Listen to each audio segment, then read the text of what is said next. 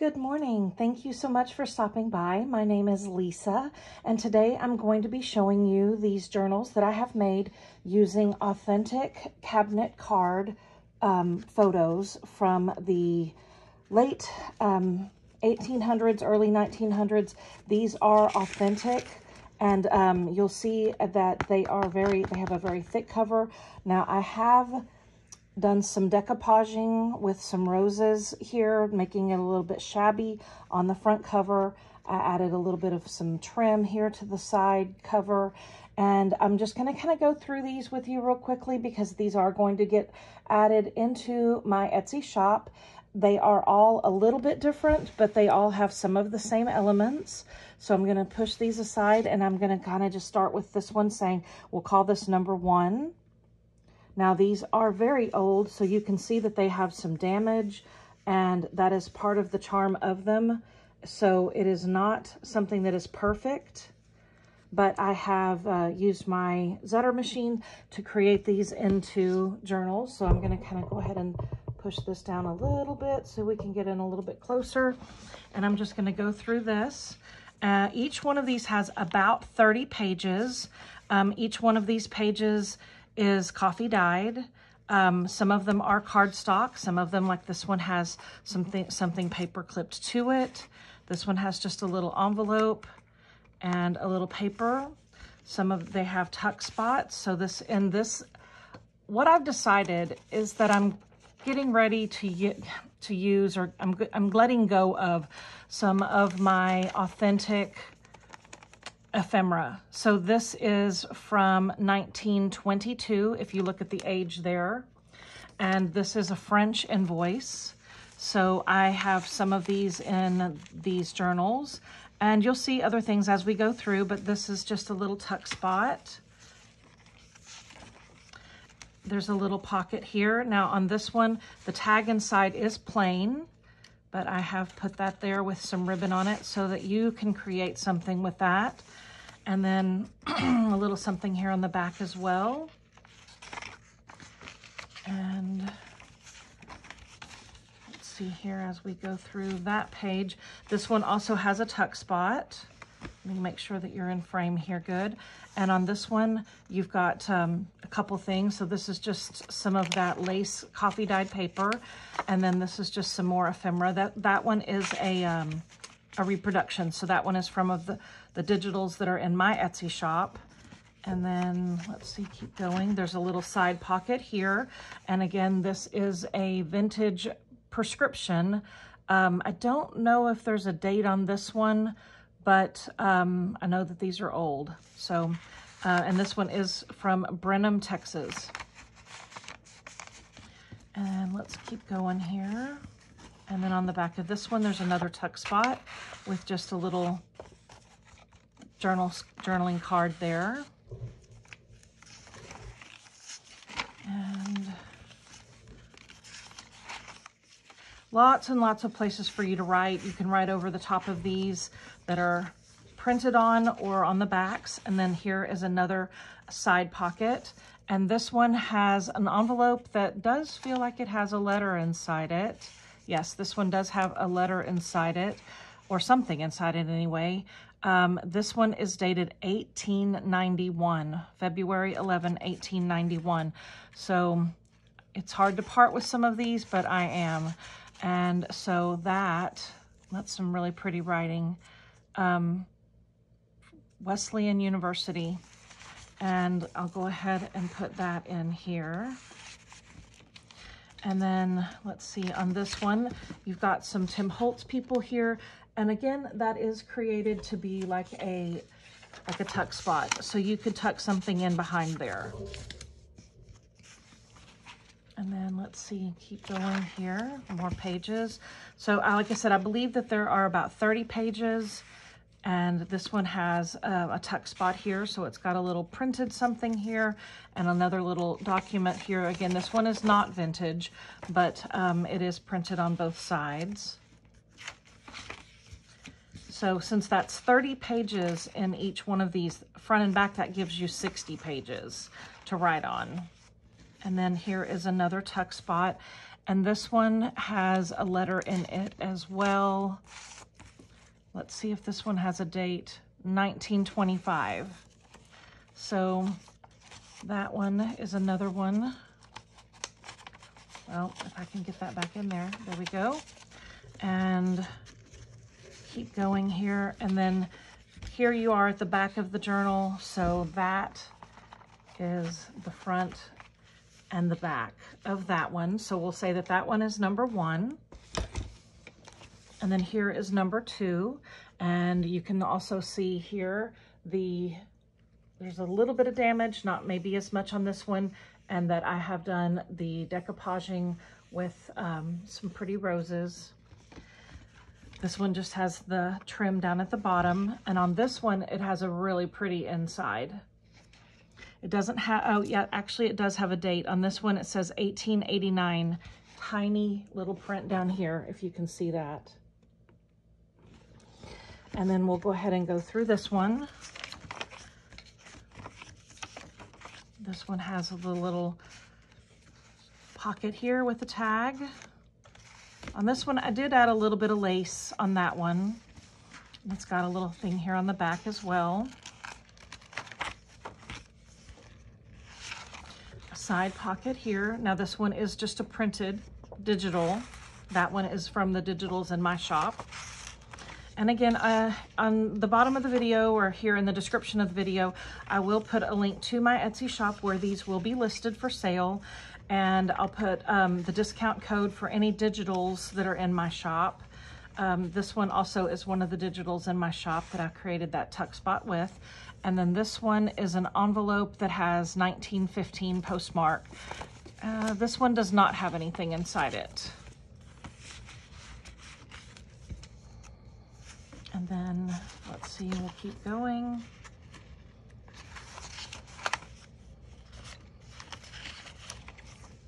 And now, this one I can see here has another tuck spot. We'll bring that in. And this one has an envelope that has 1932. And this one also feels like there's nothing inside that envelope. And here, there's another, this one has a fussy cut side tuck spot with a tag, a plain tag.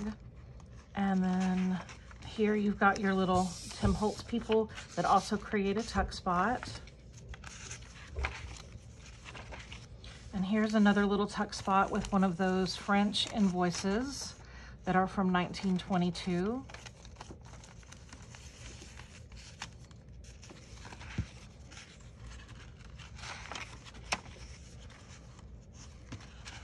And then a side pocket here with a printed, coffee dyed French document here as well. And then this one also has a tuck spot with a postcard from 1927. So that has some nice handwriting on it. And then one more of these little pockets back here with a little plain tag. And almost to the end of this one, and that is the back cover. So again, we'll show you the front cover, and then that is the back cover. So that one would be number 2. And then we have number 3 here. I'll bring that up so you can see a little bit closer. Like I said, again, there is a tiny bit of damage. It's you know, it's not perfect. Let's see on this one if there's anything on the inside of that one. So this one does have the lace down the side and the rose on the front. This one does not have anything on the inside of the front cover. So we'll just go through those pages quickly. And then this one has a side pocket here. And in that pocket, you've got one of the prescriptions, again from Brenham, Texas. A little envelope here that has 1918 stamped on it. And then this one is just a printed digital from the digitals in my Etsy shop. So that all is just here in that little pocket.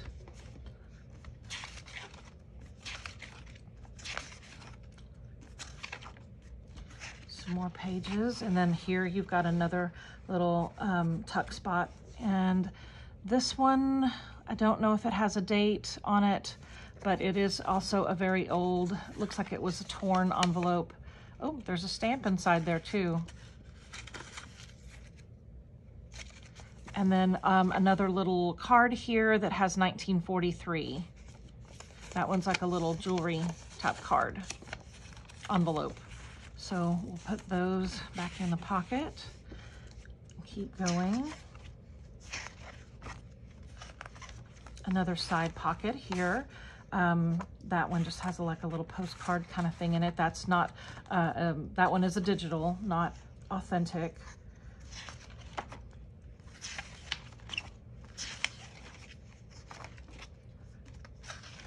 And then this one has an up tuck spot here with an vintage envelope that has Warrington, Texas. I know where I got this. Let's see, I don't see a date on it though. Let's see if there's anything inside here that has a date. 1920, August 17th of 1920. So it was from LaGrange, Texas to Warrington, Texas, which is some of my favorite places to shop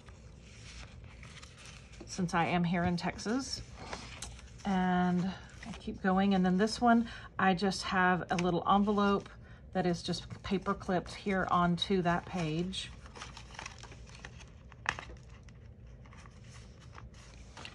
And then there's the little pocket here with a little plain tag.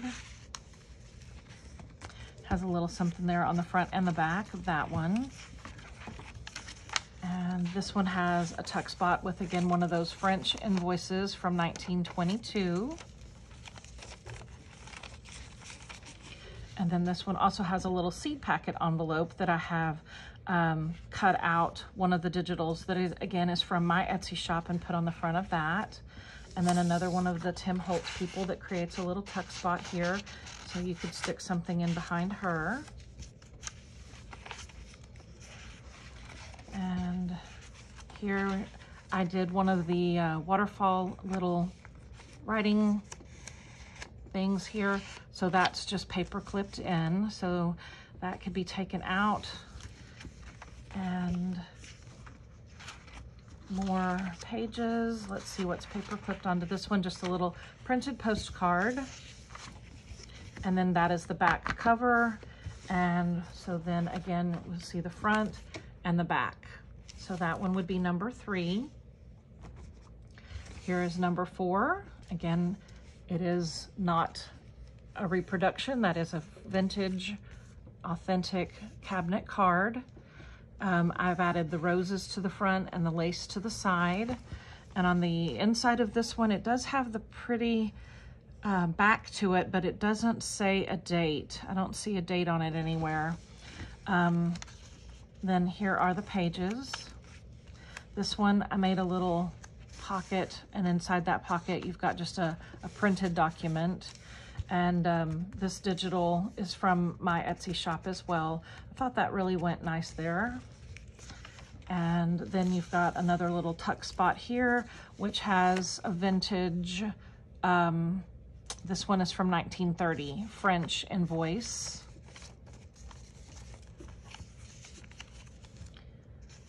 And then let's see. And then just a little tuck spot here with just a back of a postcard. That's a digital. That one is a printed.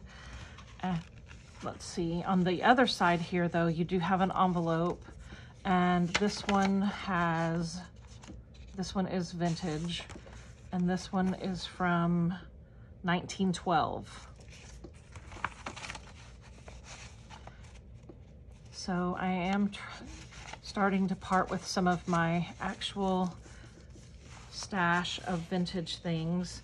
I had bought these cabinet cards a long time ago with the intention of doing something like this, and I've just now finally gotten around to doing it. So hopefully I can get some more of the things that on my list done. Again, I do work a full-time job, so it is hard to find the time to do all the things that I want to do. But here again is one of the Tim Holtz people And let me get something else that would kind of go underneath here easier. Let's see. So you can see that she is created as a tuck spot. So you could put something inside in her there. And then on the back of that one, again, you've got one of these little coin envelopes that is from it says 1925. I don't know for sure, but it does have that date on it. And then let's see here, another little tuck spot. This one is from the digital in my Etsy shop. That little bird is. I'm not sure where this one came from, but it is printed. It is a digital, but I just thought it went pretty there. And let's see, again, so many pages, lots and lots of pages. And this one has a little tuck spot here with an envelope dated 1913. This one feels like, nope, there's nothing inside it.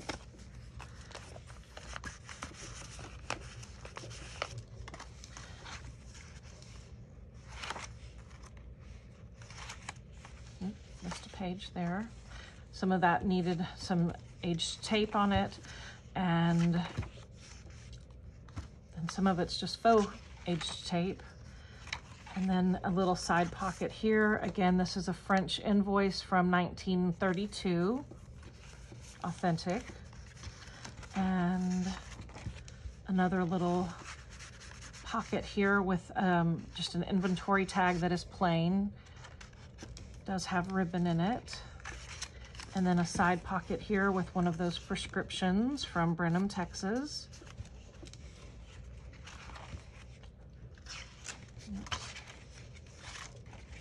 Another little envelope with a tag.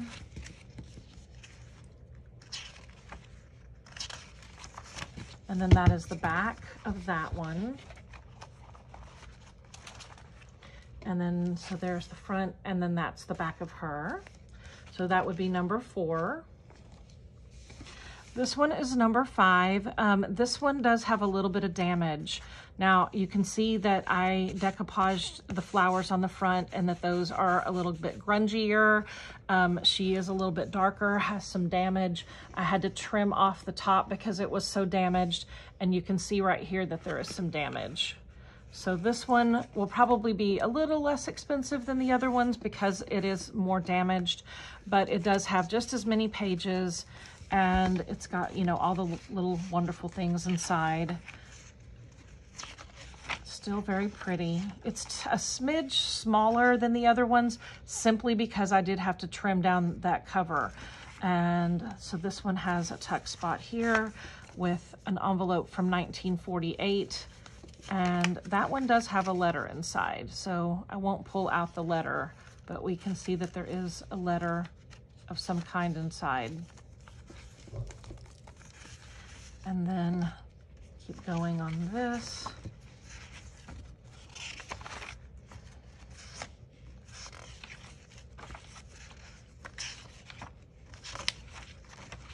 And then here are your Tim Holtz people that you could tuck something behind. That one is on a nice thick piece of paper. And then on the back of that paper, you've also got a side pocket with one of these French invoices, again from 1922. And then, let's see, on the back of this one, there is a nice tuck spot with an envelope from 1914, and that envelope definitely has a letter inside as well. And then paper clipped onto this one, you have one of these little waterfall writing pads with different papers. And let's see, missed a page. That one has a nice tuck spot here on the back.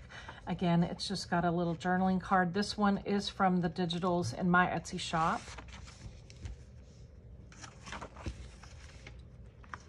And then back here, there is a side pocket. Again, this is just a printed page for writing on, but it's just a pretty color, pretty flowers. Used a lot of florals in these because I just thought that they were so pretty. But I also kind of wanted to keep it on that vintagey, grungy side. And this one just has a paper clipped in postcard. Again, that one is a digital. But here on this one, you do have one of the prescriptions from Brenham, Texas that is very old.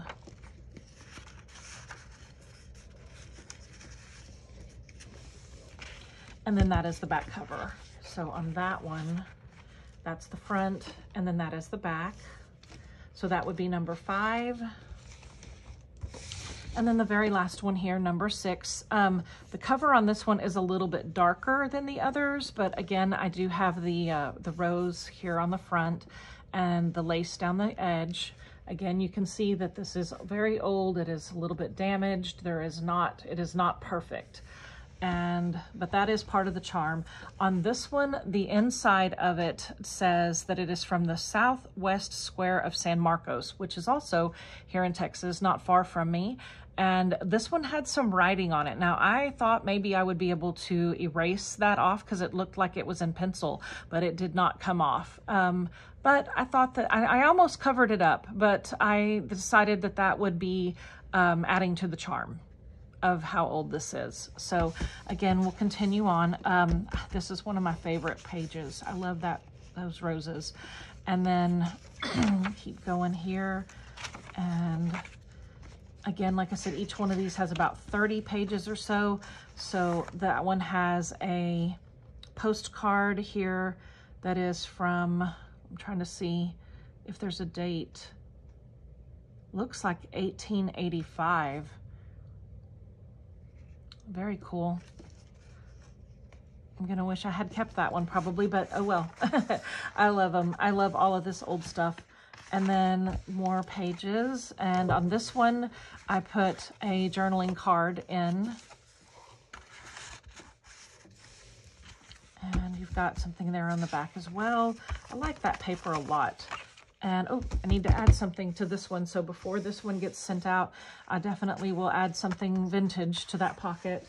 And I'll do one of those French invoices if I haven't got one in here already.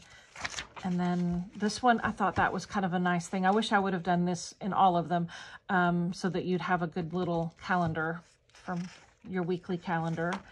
And then more pages, another one just lined writing paper. This one has a French invoice from 1922, is what it looks like. I can't tell if that's a 02. No, maybe that's a 32, 1932.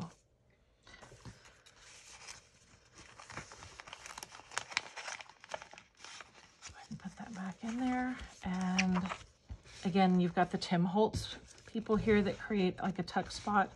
Well, I believe it does. Yeah, there we go. So that one you could stick something in there.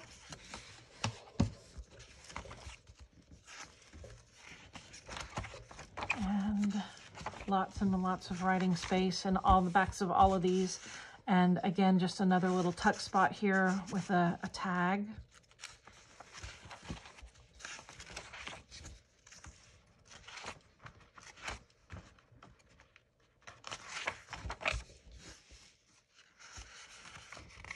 Feels like 2 pages, yep. And then another little tuck spot here with an envelope. That one looks like it is from 1923.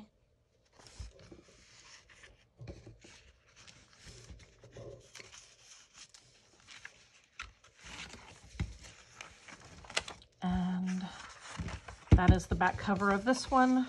So that is, again, the front, and then that is the back of that one. So that would be number 6. So again, all 6 of these will get listed into my Etsy shop. And I will again link the shop and the discount code for the digitals in my Etsy shop. Thank you so much for stopping by today. I appreciate you so much. I would love it if you would give me a thumbs up. And if you don't already subscribe, I would love it if you would subscribe and leave me a comment, and I will definitely respond to you. Thanks so much. Have a great day.